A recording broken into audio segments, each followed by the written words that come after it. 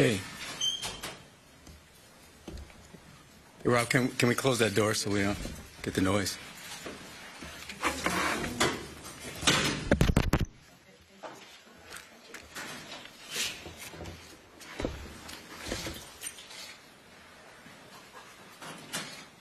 Okay, good morning. Okay, we'll go ahead and get started. Good morning, everybody. My name is Chief Bill Scott with the San Francisco Police Department. At approximately 2:27 this morning, San Francisco police officers were dispatched to the residence of Speaker Nancy Pelosi regarding an A-priority well-being check. When the officers arrived on scene, they encountered an adult male and Mr. Pelosi's husband, Paul. Our officers observed Mr. Pelosi and the suspect both holding a hammer. The suspect pulled the hammer away from Mr. Pelosi and violently assaulted him with it. Our officers immediately tackled the suspect, disarmed him, took him into custody, requested emergency backup, and rendered medical aid. The suspect has been identified as 42-year-old David DePepe. Mr. Pelosi and Mr. DePepe were transported to a local hospital for treatment. This is an active investigation currently being led by the San Francisco Police Department Special Investigations Division. We are working closely with our partners from the FBI, the U.S. Attorney's Office, the U.S. Capitol Police, and our district attorney here in San Francisco County, DA Brooke Jenkins, and her team. The motive for this attack is still being determined.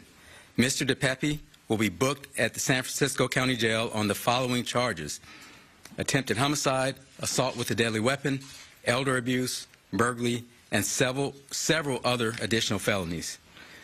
Before I go any further, I'd like to thank the responding officers for their swift action this morning.